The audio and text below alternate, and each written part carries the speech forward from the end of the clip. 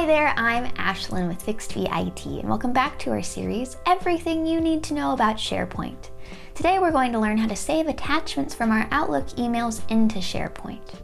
If you're looking for a specific section of this tutorial, you can find it by hovering over that progress bar below and selecting the section you need. And with that, let's get started.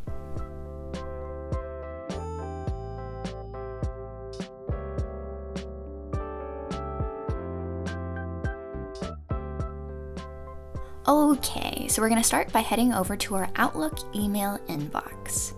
Here's an email I just received with a PDF I would like to save to SharePoint.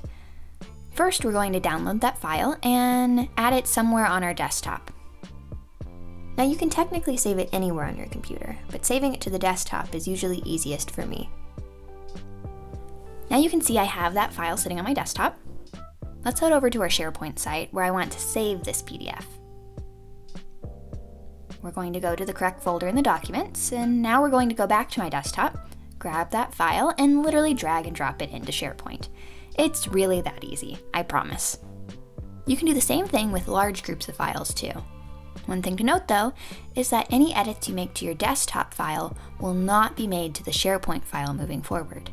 You will need to open the SharePoint file in your web application or desktop application in order to make any edits. If you need help with that, watch our tutorial on opening SharePoint files. And that's all I have for you in this section. Check out our SharePoint playlist for other tutorials, and if you still have any questions, feel free to reach out to our team here at Fixed Fee IT. Thanks for watching.